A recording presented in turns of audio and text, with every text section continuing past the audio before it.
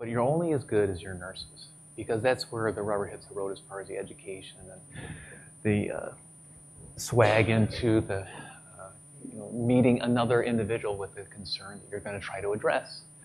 And with good nursing staff, what I'm completely blessed with and support, it makes all the difference. So this is the front line. So you're just trying to gain more pertinent information and transitioning a good experience between you and somebody else, meeting their urologic needs. Who here deals with a number of or care for children in the urologic aspect? All right. And then is this component of the program for you then for more just to know, or is it because of testing, or is it because just kind of get a feel for where you want to go with this? Testing, yeah, right. So some of the oncology and stuff in the back, that's what I anticipated. So seeing big pictures of tumors and stuff and how you can remove them would be like, all right. Or is it like, yeah, I wanted to know that that's something important or should be aware of. And then, so I kind of broke this down into, instead of just looking at anatomical abnormalities of the urinary tract and cancers in particular, I thought, let's give a general schematic about just general things you would see in pediatric urology, or things that may come pertinent to somebody you would see, or somebody that you would know, or somebody you would be able to carry information of. Because as a nurse, right, you're pulled by a family member or a distant cousin, like, hey, my child's having this, what do we do? Is that a concern or not? Yeah, I'm sure you could have to field those calls a lot. And so you can say, yeah, I know about that, and yeah, this is some things you can do. So hopefully be educational in those realms as well. Okay, so it's a potpourri of things. So just as an overview of things, so we can, elaborate on some of these or move right through them, and but at least infections are a pretty common thing that you'll see potentially if you're seeing a child, or want to know about, or have somebody ask you a question about. So I thought the important reflux dovetails in that. Dysfunctional voiding is very important because it's one of the more common things that can lead to urinary tract infections, as well as the common hydrocele hernias and adhesions that we see on descendant testes and the acute scrotum that everyone should be familiar with that's in this room.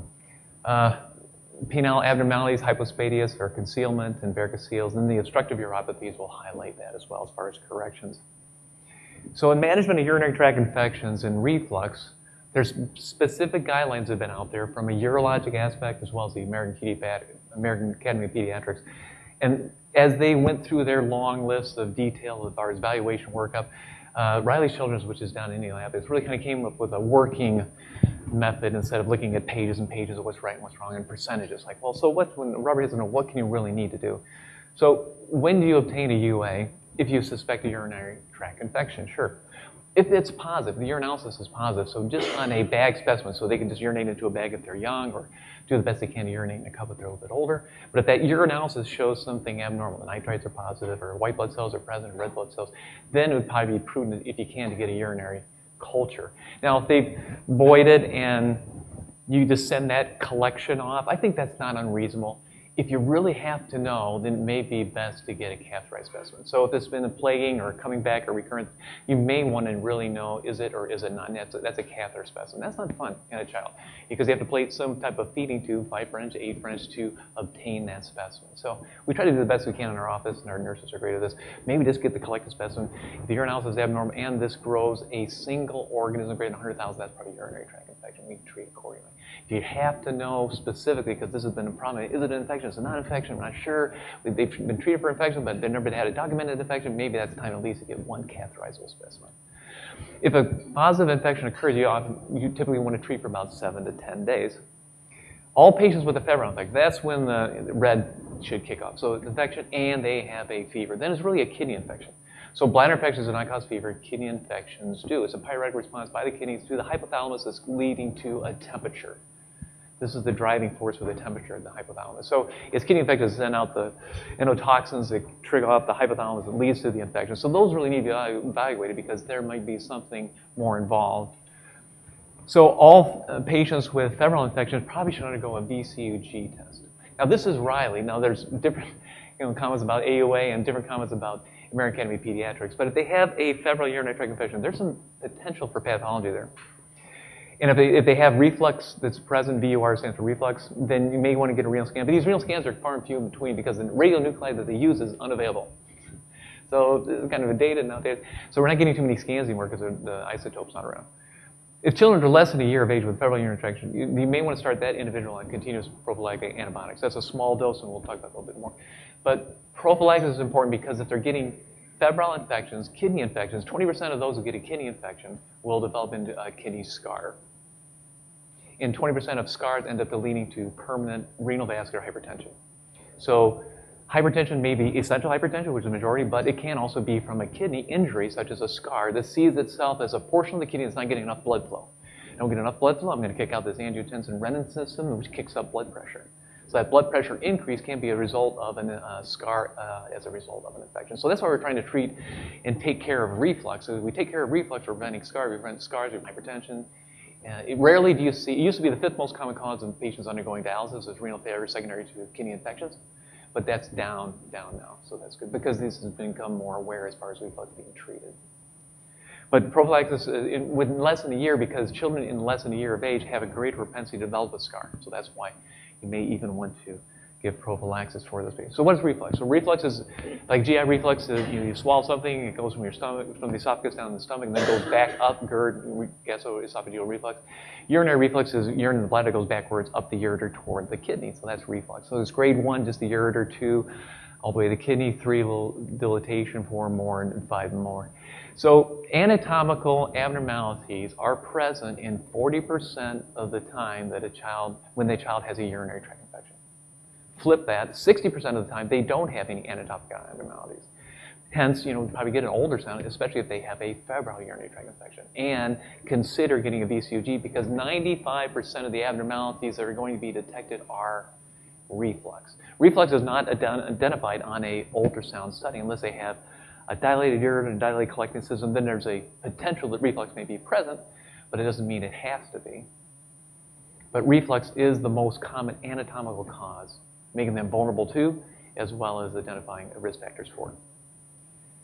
Why do they get more urinary tract infections? Because they act like a yo-yo. So when the bladder contracts and empties out the urine, but if you have reflux, some's going out and some's going back up, right? So never get complete elimination. Our God-given ability to prevent urinary tract infections is complete elimination of urine in a timely fashion. So complete evacuation of urine is our main defense mechanism to prevent infections. If we're not completely emptying, and if you have reflux, you're sending some out and some's going back up. It's a good medium to grow as far as bacteria. Swim around this area. Now, urine is typically sterile. It's not like, oh, we got a few bugs, this they get really bad when you get a lot of bugs. No, it's typically sterile, but if you're not completely eliminating, if you get bacteria present, it doubles every 45 minutes. And that's what can lead to overgrowth into true infection cause. So when you have urinary tract infections, we want to look at the other things too, is there a dysfunctional voiding component? How do we prevent this? So when do we use prophylactic antibiotics? Is reflux present? And when to correct? So dysfunctional voiding is really a characterization of incomplete relaxation of the pelvic floor muscles, which Kathy was talking about as far as the pelvic floor contraction relaxation techniques in the vulvocavernosus muscle, even conducting emission or ejaculation purposes. So it's the same congregation of levator anticomplex and musculature in the pelvis that can contract and relax. And the little bugaboos, when they learn how to urinate, they learn how to hold. And when they learn how to hold, they can learn how to do the dance. And they got this, Vincent's cursing, they're doing this, and mom's doing this too because she can't wait. So it's a cascade of things, but they learn this, and it's really cool that they can know they can hold it and they can not hold it. So, but it's a mal-learned behavior because then the more they hold, then bladder changes occur. So it's a bladder sphincter dysenergic response. So synergy is, so if this is the sphincter mechanism, so we always have a tone that keeps us dry. And so that tone is keeping us dry most of the time because there's a certain pressure. As the bladder fills and stores urine, it's under a low pressure acquisition of collection of fluid. And this pressure, the only way you leak is if this pressure here is higher than this resting tone pressure here. That's the only way leakage occurs. So if you're sitting here or not passing urine, and that's because we have a certain tone. And as the bladder fills, it gets to a certain volume and sends off the signal, you got to go. And you better get to the McDonald's or better go walk down the street, or there's a restroom here and to the right, because I know I've been there twice. So you just have to know where to go. So as long as this pressure, again, is less than this, but if we're contracting, because we need to go, and this is contracting, you need a little more than your tone. So then you kick on those external sphincter muscles. So the external sphincter complex is not tone that's keeping you dry, but rather a gathering of the troops. It's like, whoa, we need a hold. So you squeeze those, and that's a skeletal muscle, that the bulbocameral. This is not that. This is the external sphincter component where you can tighten. So you need to go and tighten there a little bit. And when you tighten, you shut that down, and you then don't leak, because now you've increased this pressure more so that this pressure is not going to override that tone. It's a skeletal muscle, just like putting up your arms. You can do this for a while, but then these deltoids are going to fail after a while. And you go, oh, I can't hold that much more. So what do you do next? You compress. How do you compress? You sit at the edge of your seat. You try to compress your leg. You do this. So you're actually compressing the urethra then. That's an additional pressure. The bladder doesn't know. It just sees pressure. It's in the gym. So you got to do a little bit, put more weight on the, on the rack, just bench press a little bit more. So the bladder becomes stronger as a result of increased resistance. So you get stronger bladders, then its resting pressure is high, and the stronger bladder muscle wants to go more often. It wants to contract more frequently. And the more frequent it wants to go, then the more you have to tighten, and you get into a vicious cycle of tightening and squeezing and tightening and squeezing. And these little kiddos learn how to do this, and then start having accidents and frequency and urgency, and they were dry, now they're wet, and why are they wet, and how are we going to get this changed? And you got to take the muscle out of the gym. You got to take the bladder out of the gym. And so we got to teach them to learn how to go even before they need to go, right? Because anytime they're holding, they're increasing that bladder pressure. And that's the same as adults as kids too. So if we're trying to not have as much frequency urgency because of overactivity of the bladder, one of the things is to try to go even before you need to go, because you don't need this bladder that's overactive, which is up to 40 million people in the United States. That's a large quantity. That's more common than sinusitis or anything else. Is the most common actually. You probably may have heard all of that earlier in different talks, and you're already knowledgeable about that. But it may even be a thing that occurs in children that may manifest itself later. So let's get it when they're young. So dysfunctional voiding is a dysfunctional elimination syndrome most often. So usually when they're having problems with urination, they may have a problem with defecation too. So we never not also discuss about the poops. And so, so they ask the question to them, so how's little Johnny having bowel movements? They're going pretty good. They're going pretty good. Yeah. Does he have one daily? So this is when you kind of can go, if the child's a little bit older, you go, do you have a bowel movement, fecal elimination, poop every day? And they go, no. And mom goes, oh, you do. You can go every day. No. You go every other day, every 3 days, every 3 days. So sometimes they'll be unveiling, like mom's embarrassed. And I say, no, this is good just to get out front. We just want to know, mainly want to know. And there's a Bristol defecation score, so you have to point to which one looks like theirs.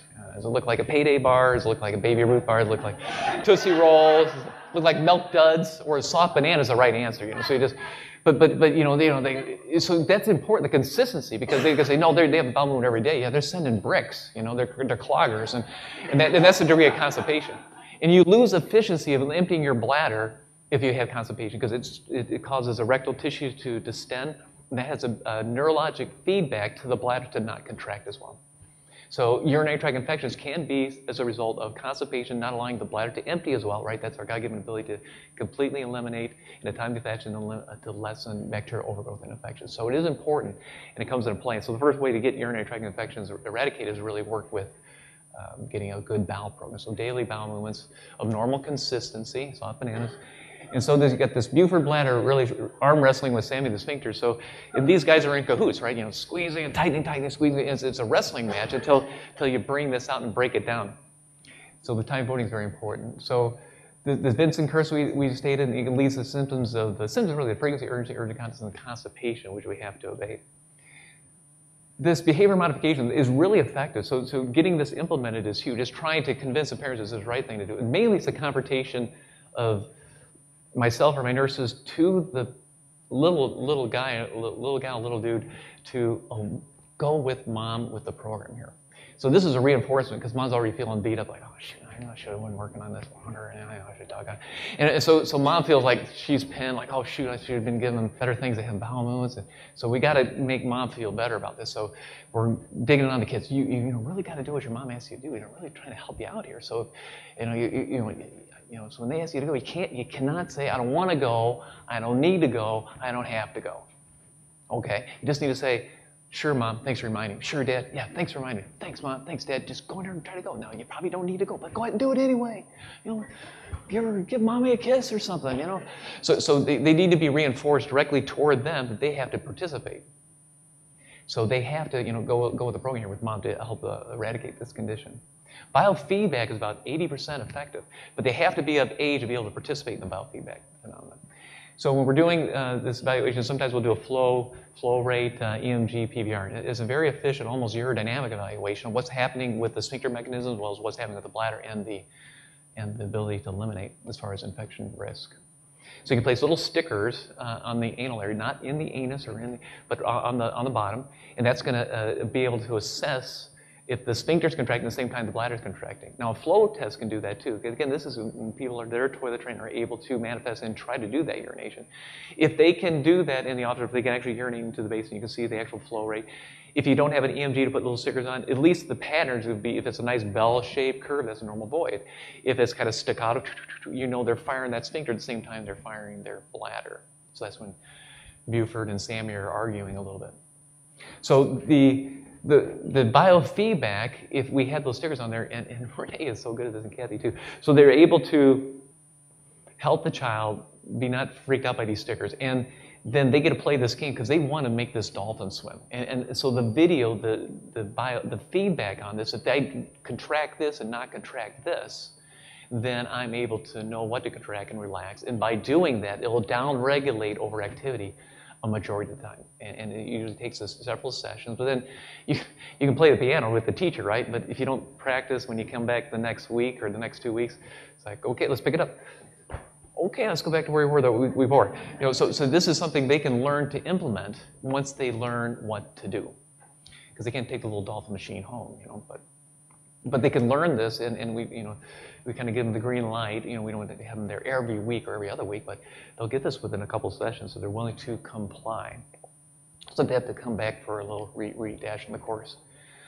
Resolution of reflux can even occur. So let's say you have an atopic abnormality, you have reflux identified, and that can even go away with a good biofeedback program, relaxing and decreasing that overactivity of the bladder, which is gradually increasing if it's contracting against the resistance of the pelvic floor. So then in that of itself can reduce reflux. If reflux is dependent on pressure in the bladder, either exiting or going backwards up. Reduce it, and mild reflux can even abate or resolve, or at least go down in severity.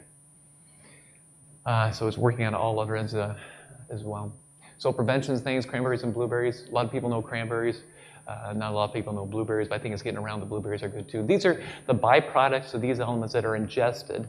They're excreted in the urine that denude or take off the pili, which are on the ends of the E. coli, the most common urinary tract infection former, that doesn't allow them to adhere. So it's adherence of the bacteria that stick around and multiply that lead to the infection. If you take away their ability to adhere, which byproducts of cranberries and blueberries can, because those excreted products are in the urine, right? So we're either sweat, defecation, or urination as far as elimination of what we consume. So the byproducts of cranberries and blueberries are in that. Ocean Spray actually did the study way back when, because they're trying to figure out, well, is it acidity or, you know, what is it? It's actually the byproduct that's broken down and eliminated in the urine.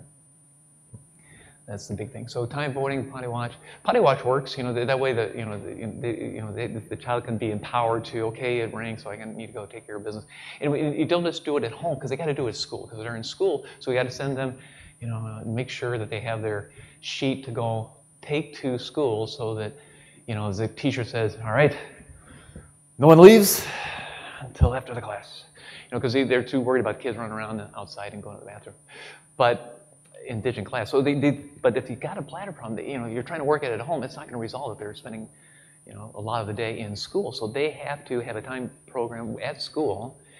And it's not just at the time, but also if they need to go, they shouldn't have to hold it until they need to go. So it's important that they go also in the school hours as well.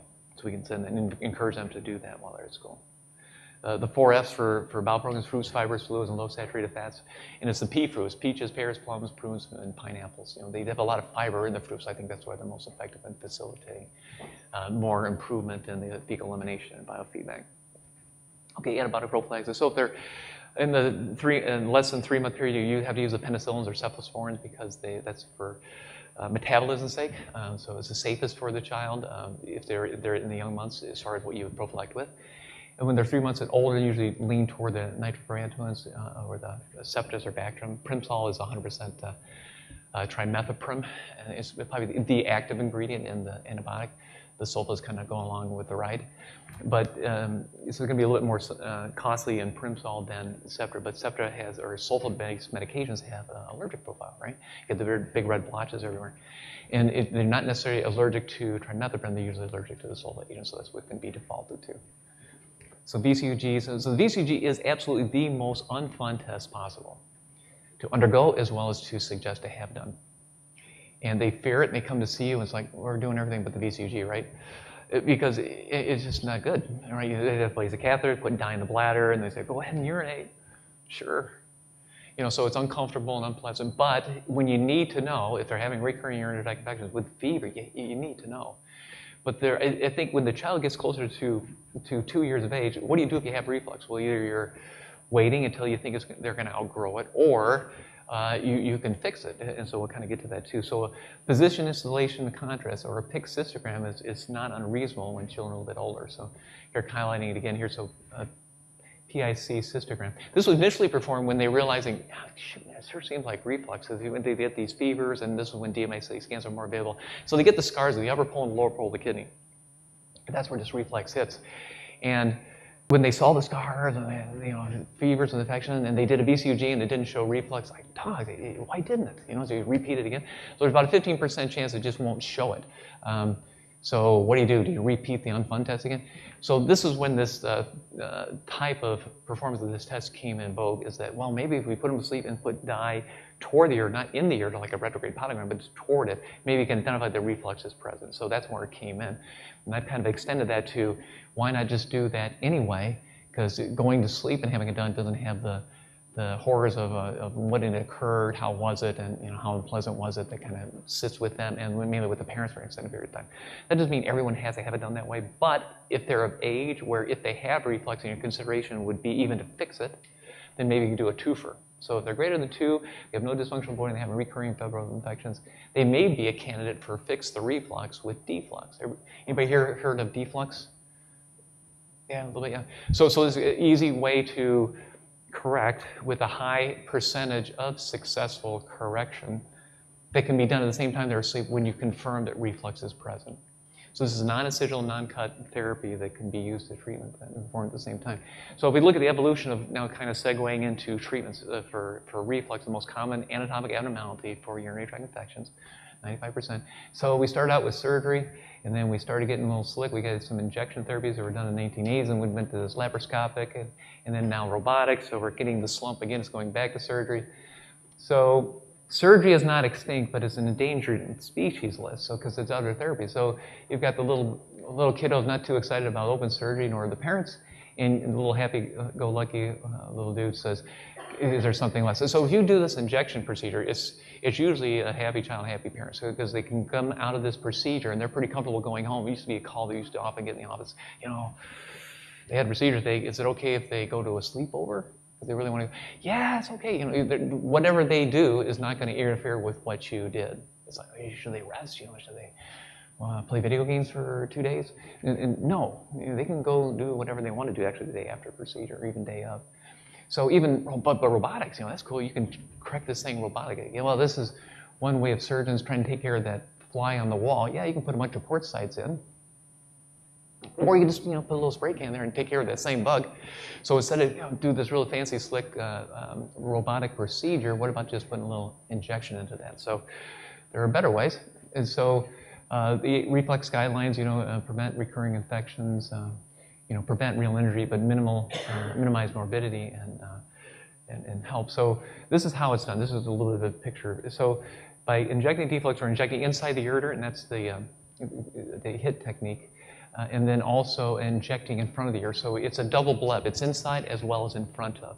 So schematically, that's you see, and then in the pictures on the lower left-hand corner, you see that they kind of have a circle there. So instead of a nice slit, so I always say to the parents, so this is a wink. The slit of the ureteric orifice is just a small slit.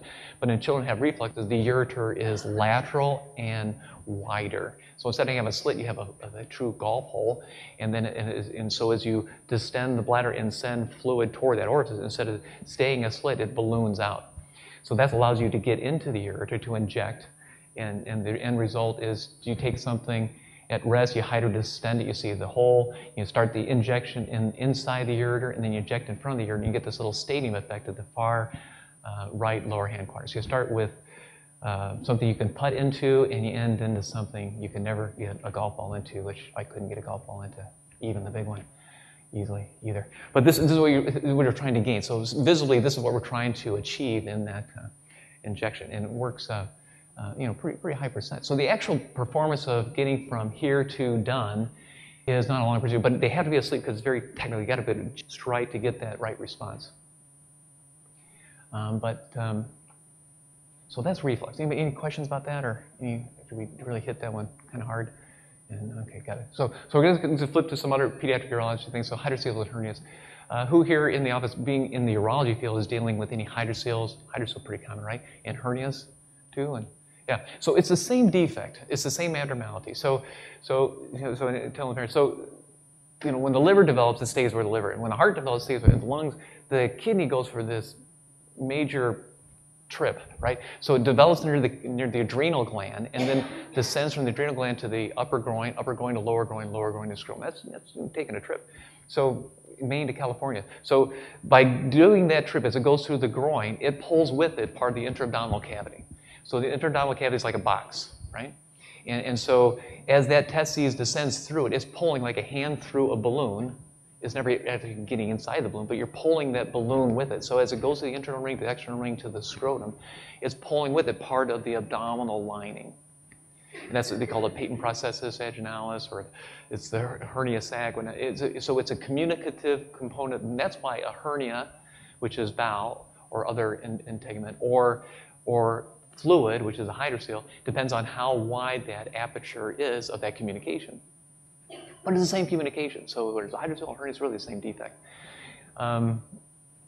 And communicating means so in hydroceles that often present as adults, that communication may be obliterated, but that potential space may refill with fluid, just as a peritesticular fluid. So difference between communicating and not communicating. So in children, we see much more communicating, and that's why you often go for that type of repair through the groin to disconnect that communication. Whereas hydroceles in the late adolescents or adults are typically not communicated unless they have a hernia. So that's why it's important not only to do an examination of the genitalia, but also feel in the groin and see do they have some fullness in this location too, because it still could be communicating. That would be the more typical hernia defect instead of a hydrocele. So when should we repair these guys? Well, they have a potential for spontaneous resolution up to a year of age. So you can come out with these really mother hydroceles, like, whoa, there's like grandpa's scrotum down there. But these can still go away, so you don't get too urgent on fixing them, provided they're just fluid. Now, if the hernias, it's a different ballgame, because especially in premature. So at the time of birth, about 1.5% of the population will have a hernia. At the time of 1 year of age, it's down to 0.5%. In premature infants, it's 30%. So if they have prematurity, in other words, born less than 36 weeks estimated gestational age, there's a pretty high percentage that they will have hernia hydrocele defects or patent processes. And that patient population in particular, they're at risk for, if you have a hernia and it becomes incarcerated, or it can also become strangulated. So you want to fix those earlier. So strangulation risk. So this is obviously, which is the side to correct, the left side or the right side? Not sure. So that would be more of a hernia defect, right? Because you see the increase in swelling in the groin as well as in the scrotum. So glandular adhesions, labial adhesions, this is pretty common, so on the penis and the little guys. So sometimes if there's a little extra skin or redundancy, they may attach, and it's usually just a soft attachment, and it can be separated and pulled back, but it's very sensitive, and it wouldn't be something that you would just pull back in the office and go, okay, we did it. No, you turn one sort of happy guy into not a very happy guy at all. We always will tell you, come back and we will take down these adhesions after topical administration of Emla cream. So Emla is really nice, and just set that on there, put a little Tegaderm on there, you have them come back in about an hour. And it's a nice thing, then you take those down. Now often we'll just say, identify the problem, then have them come back the next visit with the preparation that this is what you're gonna do. We'll put this cream on, take the Tylenol, take the Motrin, see in about an hour, and then you come back and then we can take those down. If they get a true bridge, like is on the far right-hand side, it's a fusion. So you can pull that till the cows come home, you know it's not going anywhere. You know, it's not working. So you have to cut that. So you have to get in there and get out the toolbox and get this little fine scissors and make a little snip. If it's a little one, good. If it's a long one, not so good. Because when you cut it, sometimes, because you put a little dissect underneath there, find that little bridge and squeeze it to make sure they don't wince. And if they don't wince, then you can put a clamp, and after the clamp, you put a little snip and you drop it. It's good if it's small. If it's broader, it may bleed, and then you got to bring out the silver nitrate stick. That's not good. Yeah, it stings, makes it look all gray. Mom thinks you killed the penis. And Dad's pissed off. So we just try not, if we think it's going to be a pretty big deal, then we just say, we'll put him to sleep and we'll get it corrected. So, and stay away from nitrate. But sometimes you have to use it because you thought it was small and it's really bigger than you thought. You can get away with it.